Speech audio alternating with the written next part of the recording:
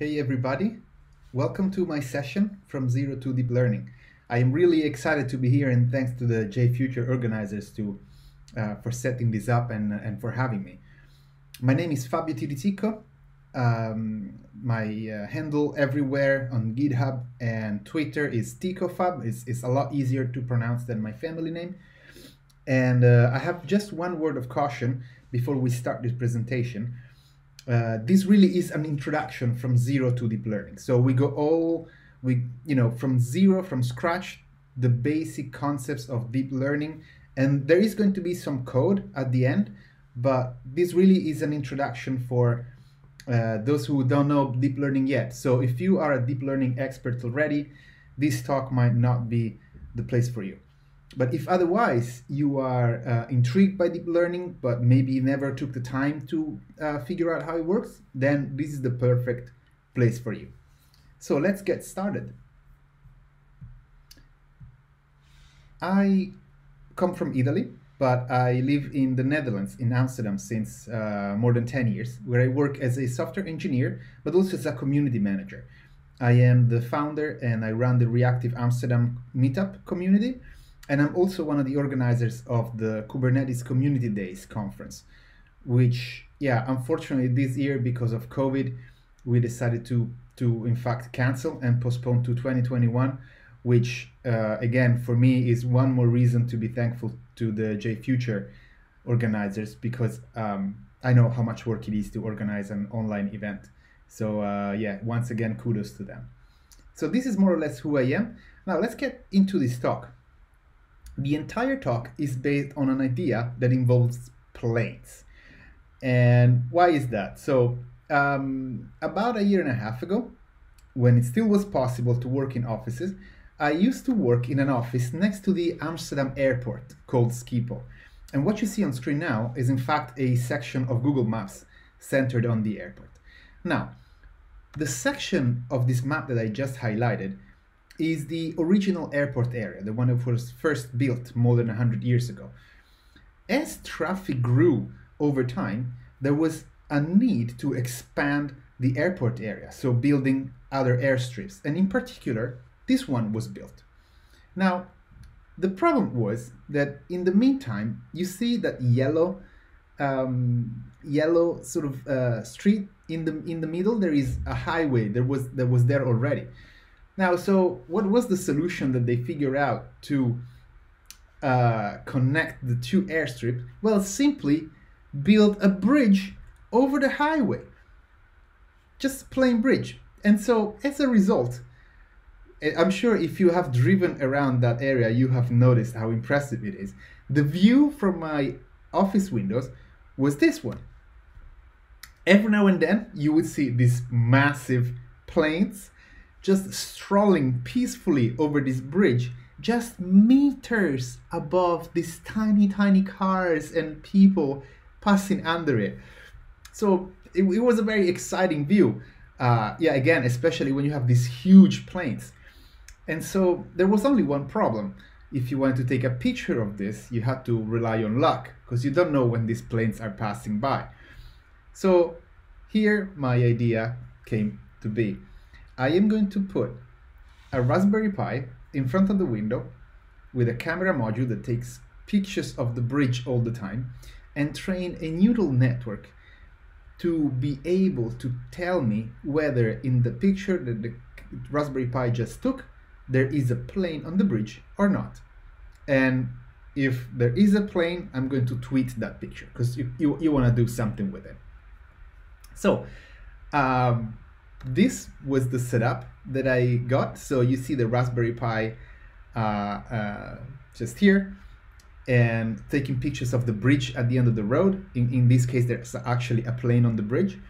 And the kind of pictures that the Raspberry Pi would take look like the ones on the right, where on the top picture there is a plane on the bridge, whereas on the bottom picture there is no plane on the bridge.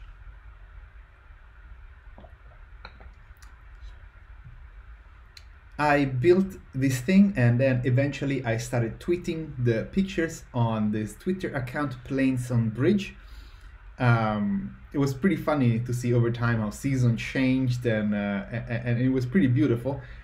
I had 17 followers, so maybe not the most popular Twitter account out there, but still some friends and family decided to follow it.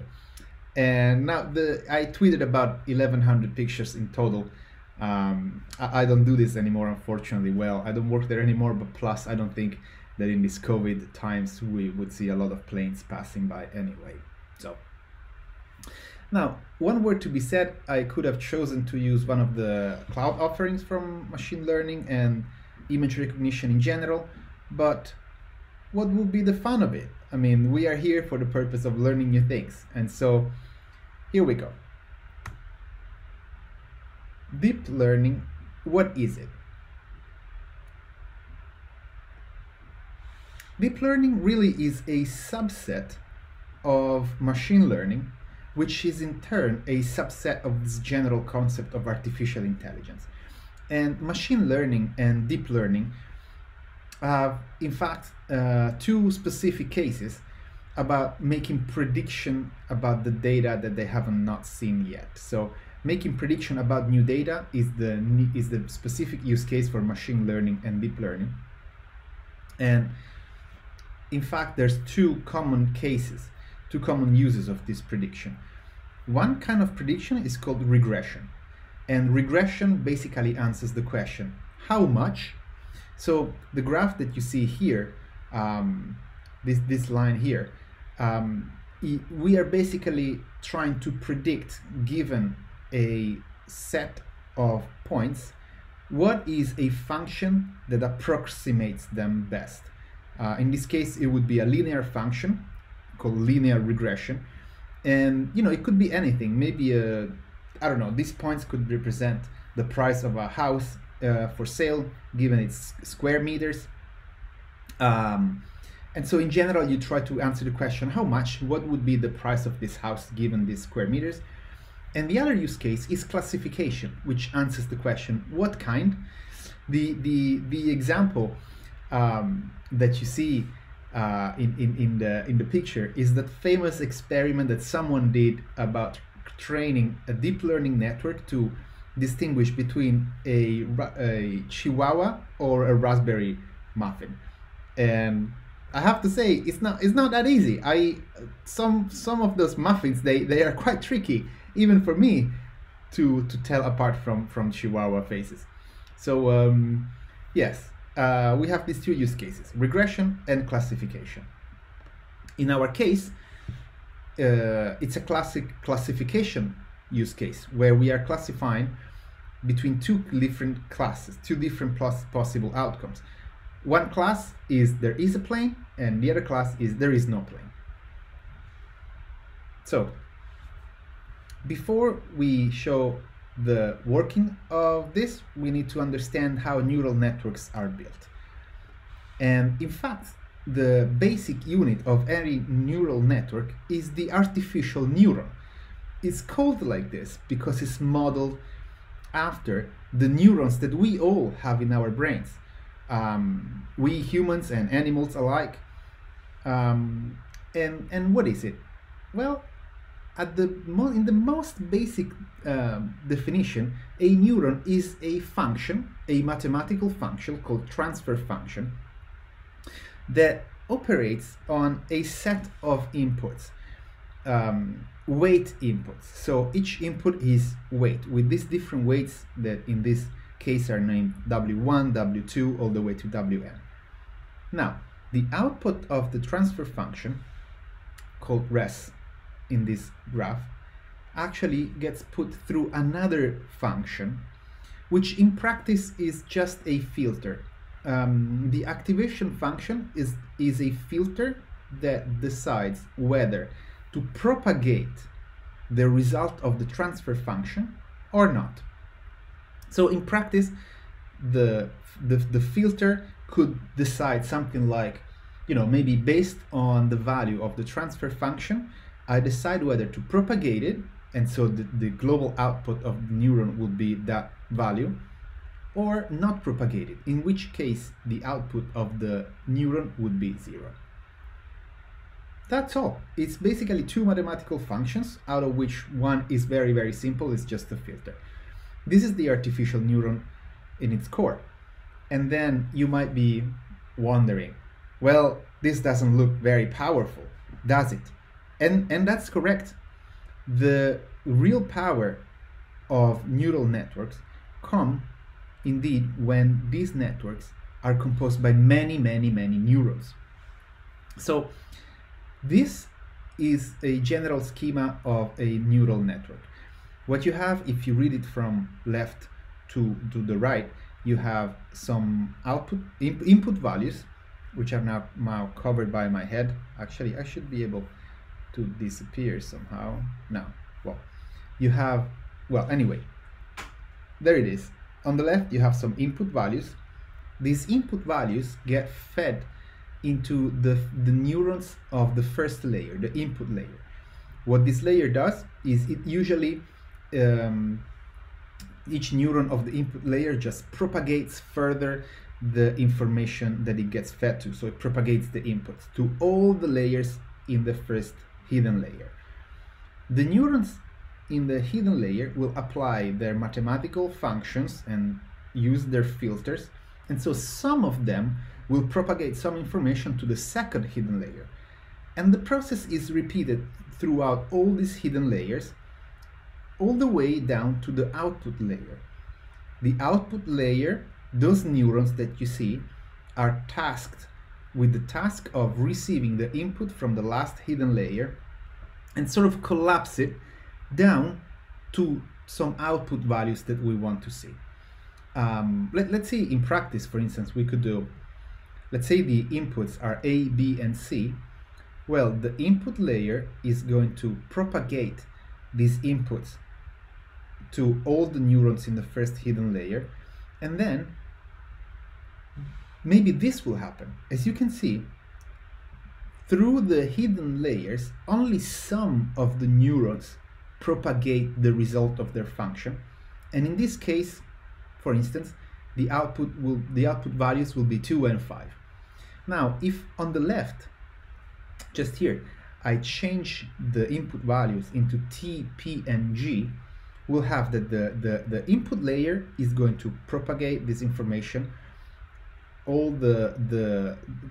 all the neurons in the hidden layer, and then the hidden layer, well, will be the same as before. Some neurons, based on the results on their functions, will propagate information and maybe not, and at the end the output layers will produce a result of 7 and 2. And so, as you can see, the combinations are almost infinite. And if you add more layers and you add more neurons per layer than just 4, you have these incredible combinations of possibilities. And this is actually the reason why these layers are called hidden, and why these kind of neural networks are called deep learning, because it's, for us humans, imagine when you have like hundreds of neurons per each layer, or maybe thousands. For us humans, it's very, very difficult to understand what's going on in there. So deep is this idea where the computational possibilities are so many that it's difficult for us to grasp. Okay, this is the basic, a basic structure of every neural network. Now, at some point you want to start using it, and so how should I build my neural network? How many neurons, how many layers? Well, this is the first revelation on the path of learning deep learning, of learning what deep learning and neural networks are. That at this point in time in history, tuning an AI network means basically trial and error. So there is no way from before to deterministically decide how many neurons, how many layers are you going to need. We know that there are some architectures, so some specific networks that work better than others for solving a specific category of problems. But that's all we know. So if you want to solve a problem of image recognition, for instance, you know that there's some architectures that work well, so you start with something that is proven to work well, and then you tune it to your own needs, hoping that you will find some correct values.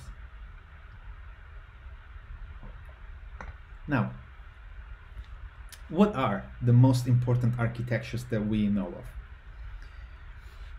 If we try and match problems with type of deep networks, well, probably one of the most important nowadays important network architecture is the so-called convolutional neural network, or CNN. And the typical use case is image recognition.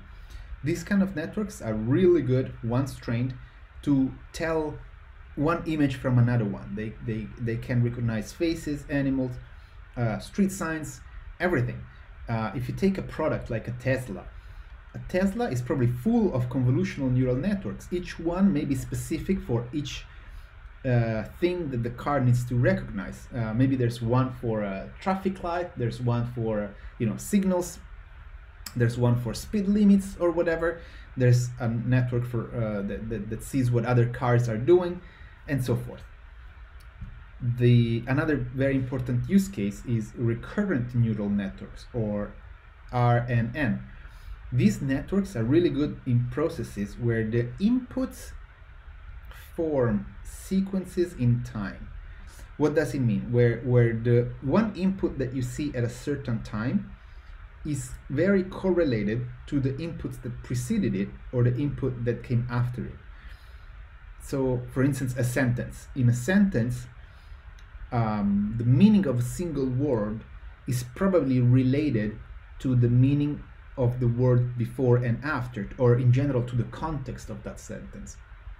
So these networks are very complicated, and they are best used indeed in speech synthesis or speech recognition.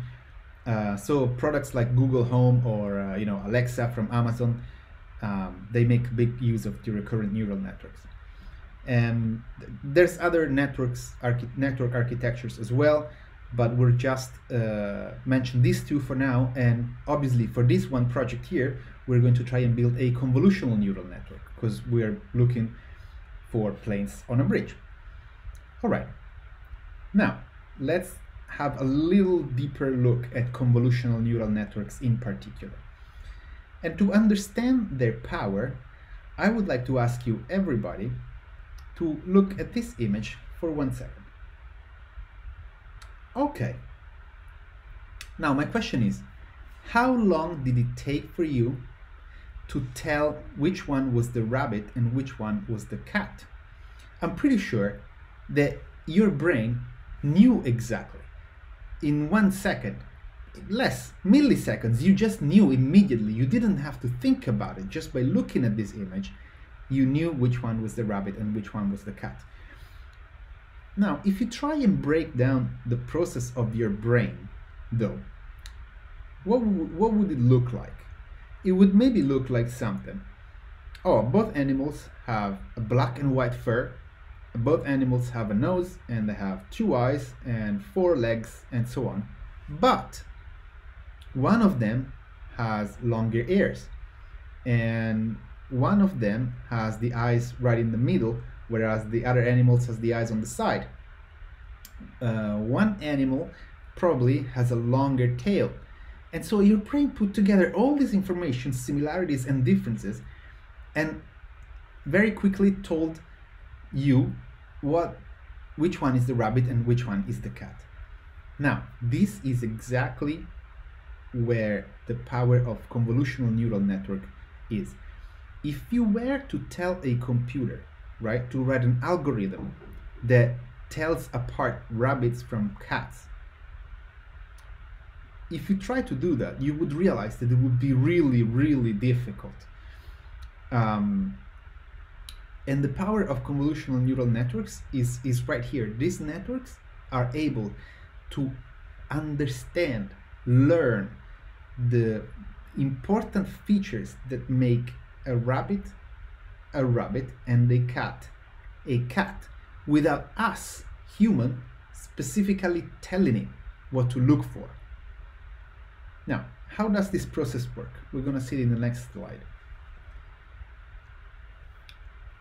If you have thousands and thousands of images of rabbits, and what you can do is label them So let's say I have images labeled as there is a rabbit here and images labeled as there is no rabbit here.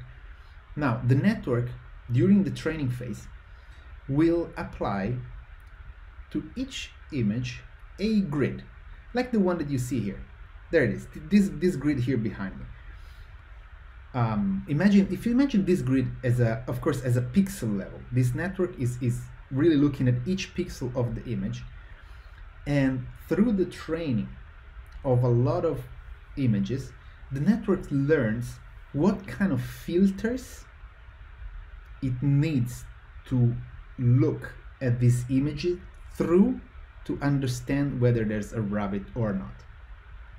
I know what I said, that doesn't make a lot of sense for us, but just know again that with training, the network identifies filters, that when these filters are applied to an image, when you look at an image through this filter, the network is able to tell whether there is a rabbit or not.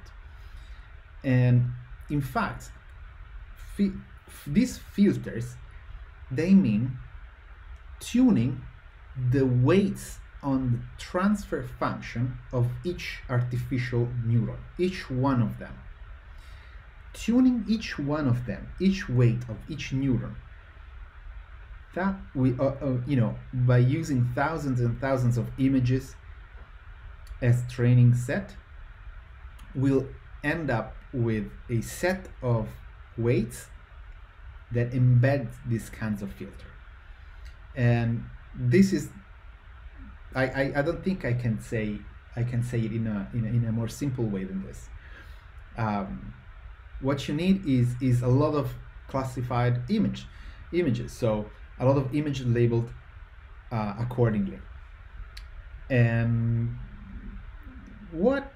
so if we try and map this concept to a actual network, it would look like something like this. A typical convolutional neural network architecture. If you remember the typical new network from earlier, this network, given an input, an image from the left, there will be an input layer that propagates the information from the image, followed by a convolutional layer. Now, this layer of neurons is the layer of the neurons that are trained with the filters, and this convolutional layer, the information that comes out of all the transfer functions of all the neurons is passed down to a subsampling layer, which is just a sort of bandwidth reducer. It will just have or reduce somehow the information coming from the convolutional layer. And after, this information will be passed to a dense layer, a 500, for instance, fully connected neurons, which then will talk to an output layer, whose output will be, yes, there is, in our case, a plane or not, or there is a rabbit or not. This is a typical convolutional neural network architecture. And this network is exactly what we are going to build right now with Deep Learning 4J. Deep Learning 4J, just a couple of words, is a framework to build neural networks. There's another one very famous called TensorFlow, probably the most famous one actually, that one, sponsored by Google. I tried it, and personally I didn't like it very much because the Java APIs felt sort of an addition, whereas the library is maybe more built for Python. So in Deep Learning 4J, which is a project under the Eclipse wing, I felt right at home, and the Java APIs are much nicer. So feel free to try both, but I recommend Deep Learning 4J. Now, how are we going to do about that? Well, once we have all these images, that my Raspberry Pi has taken of the bridge with planes or no planes, what we need to do is, first of all, an intelligent thing is to crop them. I am only interested in planes on the bridge. I'm not interested in cars or building around it. So any more information is just noise, if you want. Also, we're going to scale it down to 100, well, in this case, 171 times 25 pixels. is it's a bit of a random number. It doesn't really matter what it is, but the point is that if you look at the image on the right, you can totally see that there is a plane. So the basic features of a plane, say a tail, the head, this long shape, those are kept. And so storing images like that takes obviously less space, but it's also faster to read and speeds up training. Remember that your network needs to be trained with thousands and thousands of information, of images. Once we have done this with all our images, we can split the data set in two. If you look at these images that you see, classified, labeled images with plane or no plane on the other side, then this entire data set, we're going to split it in two subsets. One called the training set, which will be 80% of your images, and the other one will be a test set. A test set is important because you're not going to use it during the training phase. We are only going to use the training set. And when the training is finished, you are going to test the network on the test set, which are images that the network has not seen before, to see how it behaves. If it's able to tell images where there is a plane on the bridge or not. Now, we have our data set, we labeled all the images, we split it in two, training set and test set. Time to start writing some code. First of all, we need to write some settings, such as the input height, the input width, this is the pixels in our images. The depth, in this case, is 3 because it corresponds to the number of input channels. So each pixel will have 3 input channels, 3 colors, a red value, a green, and a blue value. And settings like the number of possible outcomes. For instance, in this case, 2 possible classes, plane or no plane. So lots of settings like this. And then we are finally ready to start building our network. Now, in this slide, I am going to show the code for each of the layers that we see there at the bottom. And on one side of the slide, you will have the complete code of the network, the way it looks like when it's completed. All right, let's start with, of course, a builder. New neural net configuration.builder. And then, second step, we add the input layer. So we set that the input type will be a convolutional layer, passing in the information of the images, about the images that it will receive. So height, width, and depth. And then we add the first layer, a convolutional layer. Now, what you see there, I have a new convolutional layer .builder, and that builder has a number 5 and 5. What is that? Well, 5 and 5 is the dimension of the grid that I told you about earlier. So what it means is that the network during training phase will scan all these images using a grid 5 by 5. And then later you see there is a stride 1 and 1. 1 and 1 it means 1 pixel by 1 pixel. So the network will use a 5 by 5 pixel grid, moving by 1 pixel at a time, up and down, to scan through the entire image, and it will do so for all the training images that it receives. And in this process, it will train and tune the weights on the neurons that compose the convolutional layer. This is the most important piece of our architecture.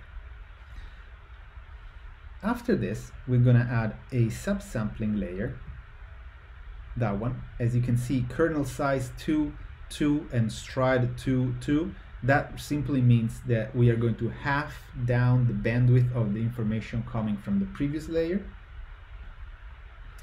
And after that, we are going to add a dense layer, 500 simply fully connected neurons, and finally, we add the output layer, which needs to output two possible classes, plain or no plain, and build the entire thing. So as you can see, if I get out a little bit of the way, on the left, you have the entire neural network configuration. And one word of disclaimer, if you were to copy and paste the code from the slides, it would not compile. This is simplified code for the purposes of this presentation, but later I have a link to my repository on GitHub with the actual real code that I have used. But this is about it. You can see a very clear correspondence between the layers and the code. And I thought that this was really helpful. I really liked the way that deep learning is specialized. The way it really goes into this kind of detail. All right, so I had in mind to do a live demo and run this on a Raspberry Pi, but we are remote, and so this is a screenshot is what we get. This is what training your network looks like. If you see above here, there's different lines and there's different epochs. So epoch really means an iteration of a training. What the network will do is for a certain amount of time, which in this case I limited at 6 minutes, for 6 minutes the network will go over all the images in multiple iterations, and for each iteration it will train from scratch its neurons and then use the test set to calculate a score to see how each iteration performs. Now, the score that you see, for instance, maybe I can try and highlight it a little bit. The score that you see here, 0.897, is the score of the first iteration. For each iteration, we'll have a different score, and the network will only keep the best one. So if we go through these entire iterations, then we see that the best one is, which one? It's probably this one here, 0.9616. This is the best score. So when the training stops, because time ran out, this is the configuration that will be saved for your neurons. This is it. Now, how does the model perform then in real life? This is the confusion matrix, and is one way to see how your network performs. Every time that the network sees one image and makes a prediction, says, for instance, there is a plane or there is no plane, you can classify this outcome into one of these 4 quadrants. So from the top left, it could be a true positive. That means that there was a plane on the image and the model saw it correctly.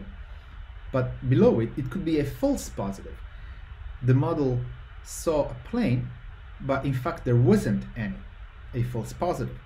Conversely, we could have a false negative where the plane was actually there, but the model did not see it. And finally, a true negative, which means that there was no plane and the model didn't see one. So if you look at the outcome of the prediction of your network, and then you look at the image, then you can evaluate where it falls. And if I look at how my network behaved, for instance, it's going to look something like this. Out of the confusion matrix that we have just seen, there's 2 very important measurements that we can extrapolate. One of them, which in this graph is the blue line, is called the precision. Precision tells us how well our network avoids false positives. The other one is called recall, and recall, which here is a red line, tells us how well our network avoids false negatives. So we can see that the precision most days is pretty good. These values can be between 0 and 1, and the precision in some days is 1. So perfect. It means that when the network tells me that there is a plane in the image, there is. The recall, though, is not very good. It oscillates up and down, but it's mostly pretty average or bad. What does it mean? That the model is not so good at avoiding false negatives. In other words, it often misses a lot of planes. So when there is a plane, when the network tells that there is a plane, there is one, very likely. But sometimes there is a plane on the bridge and the network does not see it. And in fact, part of the tuning that I was talking about before is deciding what you want your network to be good at. Everything is a compromise. Like in most things that we do in our profession, everything is a compromise. And so you need to decide whether you want your network to be maybe very good in one measure or very good or in one other, depending on your field. For instance, let's say you are training a network to diagnose patients in a hospital, maybe tell if maybe they have cancer or not. Well, in that case, you definitely don't want to have any false negative. Maybe better to scare someone with a false positive and then do further tests to check than have false negatives, where you would have a patient that has potential cancer, but your model says there's no problem. That is something that you absolutely want to avoid in that situation. So it really depends on the situation. So in the end, my model did quite well on some days, but recall wasn't very good on most days. And in fact, if I go and look back at the images, why is that? Well, the Netherlands is not a country famous for sunny weather, and in fact the weather is the reason why it went wrong most of the time. If you look at the top left image, there it's very, very foggy, and so that confused the network. In another image is raining, just to the right of it, so all the drops of water on the window confuse the image, confuse the Raspberry Pi, the network. On this top left image, the sun is just in front of the camera, so the contrast is very high and the colors are it's very dark. Actually, if you squint, there is a plane, I think right here, if you squint, but it's very difficult to see it. And finally, very interesting in the image right there. That's another problem that makes us appreciate the power of our brain. For us, it's obvious that there is a plane in that picture, but in fact, it's only a partial image of a plane because the head is missing. You see the tail, the engine, the wing, and maybe this is enough to confuse a neural network. A neural network maybe needs to have some specific reference, and so an image of a plane without a head or without a tail, it could be very confusing. And I don't know, one of the side effects for me of this adventure with deep learning is realizing and appreciating how powerful our brain is, really. Well, I'm almost done. There's only one other thing that I wanted to mention a bit briefly, but another issue that my network had with recognizing planes is actually AI bias. Because I am based in the Netherlands and the national air company is called KLM and its planes are blue, that means that most of the images that I used to train my network display blue planes. So in other words, if you train a network in Amsterdam, it will think that all planes are blue. And so in practice, when using it on images that it never seen before, it would look at an image with a blue plane and say, oh yeah, of course there's a plane, very easy to spot. But when there is a plane of a different color, say white, or there's planes from DHL that are yellow, the network would have a lot more trouble seeing that there is a plane. And I have to say, this hit me like a wall. I really did not expect this to happen in such a playful project, just to learn how things work. And yet AI bias creeped into this project still. I could have never anticipated it. And to me, this is a really big eye-opener and an alarm bell about how AI bias can be a huge challenge for humanity. Imagine, situation of discrimination, and you probably remember those horrible episodes with Google and Microsoft networks in the beginning, where people, black people, were differently classified than white people, or it all depends on the training set that you use to train your network with. And if the training set is not balanced, like in my case, it only contains blue planes, that could have serious consequences. So AI bias, let's keep it all in mind. This was it. What are the next steps for you? Here's a few references. There is a blog post that goes with this talk. That's the link.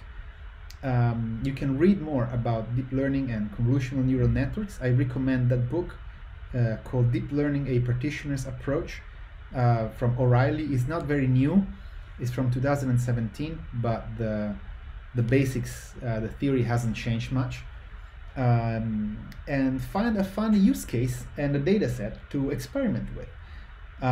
In that GitHub link, there is the real code that I use for my model, and there is also my planes data set of classified images, plane on a bridge or not.